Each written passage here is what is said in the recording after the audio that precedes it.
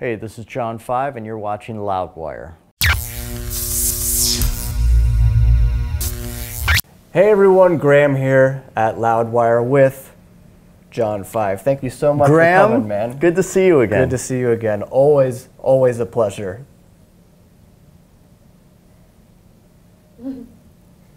Okay. New live album from John 5 and the Creatures. It's alive. It is alive. A great record. A lot of fun to listen to. And it's funny because you didn't even plan on recording a live album the night that you were doing it. Is that right? That's right. The guy, we were setting up like we always do, and the guy was just like, hey, do you guys want to record tonight? And we were like, I was like, sure. And he's like, $100. And I was like, okay. And, you know, when you're making a live record, you know, you have to have just tons of recording gear and techs and trucks and all this stuff. It's really difficult to do, and you record over the whole tour and pick the best performances. So I said to the guys, you know, let's try to get the best oh, my shoe fell out. That's all right.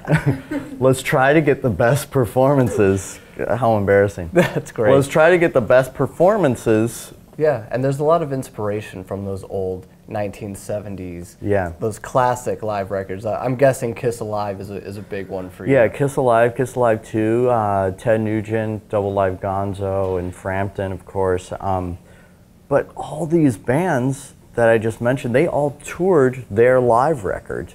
And that's just what you did back in the day. And the live records were bigger than the studio records. So tell me about how you constructed this medley at the end, because there's this 10-minute, just monstrous piece of some of rock and metal's most classic riffs and licks and all that stuff. How did you construct this 10-minute beast? Well, it's a fine question. A better question there isn't.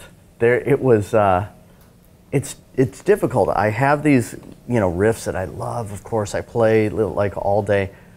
How I had to do this was it had to be all in the same key, first of all, like, you know, in the same tuning, if you will. So I didn't have to change tunings. So I had to find songs that I loved, the crowd loved, that it was in the same tuning. It's a lot of work, but it's a lot of fun. The crowd loves it, and you know, it's definitely a crowd pleaser. It's really difficult because all the different tempos and things like that to remember. It's to celebrate what I grew up listening to and playing, and, you know, I'm just like one of the fans. Totally. One song I would love to talk a little more in detail about is actually a Rob Zombie song, and that's Wurdalak. Oh, I love Wurdalak. I love that song so much. And I interviewed Rob right when that album was coming out, and he was just raving about that song and saying, like, I think we've got like our new concert closer and it didn't really end up that way, but it ended up when we do our own shows, like, those are all Zombie fans, obviously. Yeah. And we'll close with that. And you know, I did this piano piece at the end of it, and, you know, J5 is not Liberace or anything. He's not Mozart, so I did this piano piece at the end, and it's haunting, and it fit really well. But what I love about that song more than anything, and I talk to Rob about this all the time, is that voice. Like, it's that deep, just awesome, heavy voice he has, and he doesn't use it all the time. It just comes out, you know, when the song calls for it, and oh my God, there's nothing like it. It's my favorite vocal on that record. So when it comes to your live stuff with John 5 and the Creatures versus Rob, is there a position that you're more comfortable in, whether it be right out front as like the shred master, or like next to Rob, or with the rhythm section of the band? Is there a position that you're most comfortable in on stage?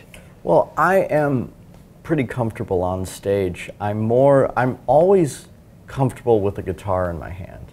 You know, right now I'm a little like, my shoe fell off, and, you know, I'm uncomfortable. And it's a little out of your wheelhouse, I suppose. Yeah. So, but I'm always comfortable on stage. So it's, you know, if it's with the Creatures or with Rob, I'm probably a little bit more comfortable with Rob because it's We have the nice hotels and the bus and catering and this and that. So, you know, it's very comfortable. It's nice. Right, and then with John Five and the Creatures, you're going to the clubs, and it's like, yeah, but it's real intimate, I'm sure as well. It is very intimate, and I'm telling you, I love it, and I get the best of both worlds because I get to play to people that are a foot away, and you know, they're like, oh, and so happy and all this stuff, and I like that. I like to interact with the crowd.